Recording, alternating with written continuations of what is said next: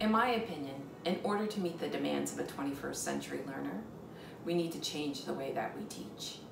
We need to approach it in a different way than traditionally we were taught. We live in a globalized world, and we need to be able to solve problems, big problems, and we've seen these problems during COVID.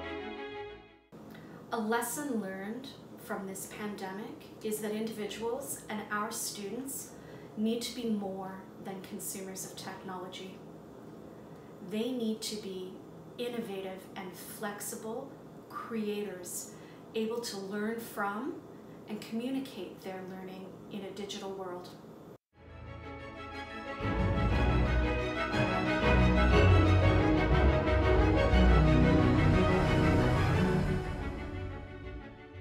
The reality is that in the 21st century classroom, our learners are diverse.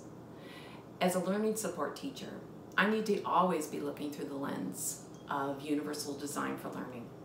That means that I need to break down those barriers that are sometimes in the way of learners who have difficulty accessing the curriculum.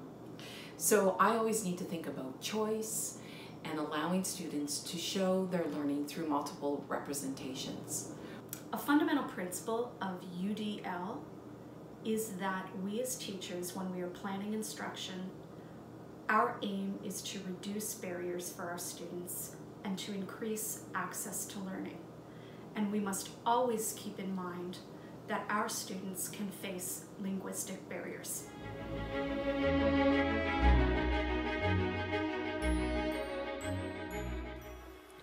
In school, the way of conveying ideas is through words. A teacher walks up to the board, writes words, says words. Students receive books with words and are expected to respond to questions with words. The vast majority of teaching is done through words. But let's look at who we're trying to teach. Focusing on California, 25% of students are English language learners.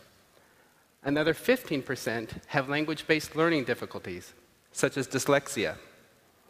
An additional 20% fail language comprehension tests. And a large portion of the remaining students characterize themselves as visual learners. Left over, there's only a tiny little segment of students for whom current teaching methods are a good fit. And I was one of those students way down there.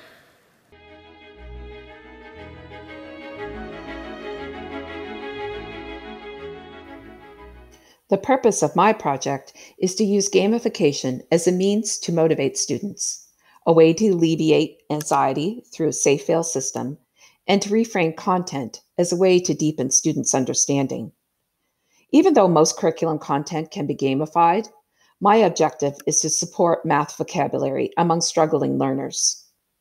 I am transforming my pedagogy because I believe gamification holds the promise of being culturally responsive and inclusive to the diversity in 21st century classrooms.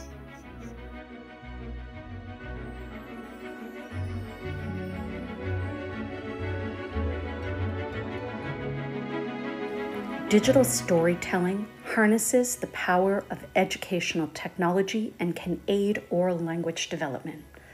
It is one way educators can support students who are linguistically diverse. Research has shown the value in building a robust understanding and use of language, linking it to later successes.